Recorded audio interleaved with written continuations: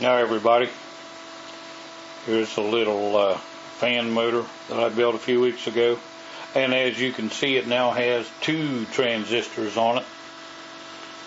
I'm using a TIP31 and a Darlington Pair,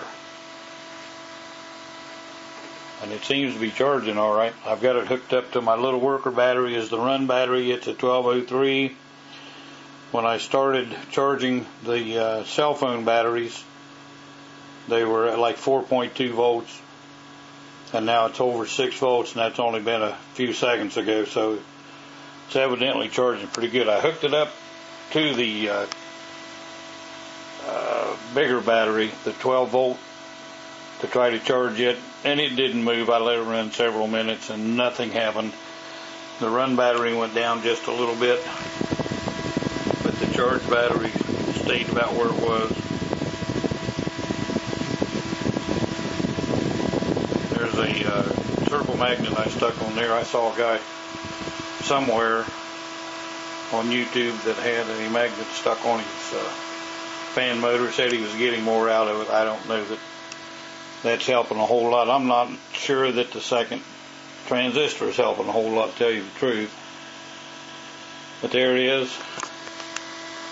And it'll go pretty fast if I turn it the right direction.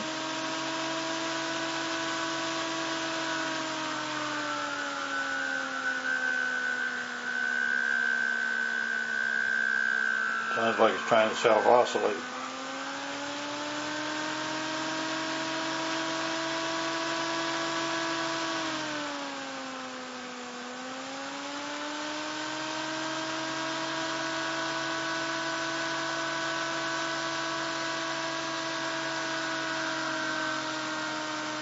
Now right there, the charging is going up to beat the band. It sounds like it went into self-oscillation.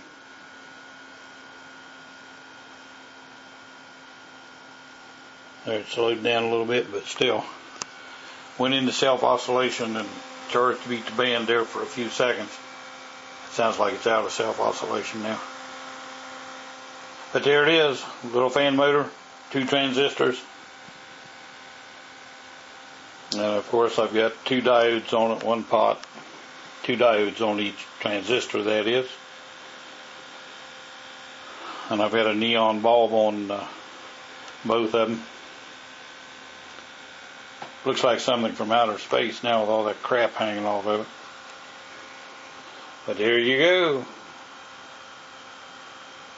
SSG or Imhotep fan style motor, and it works.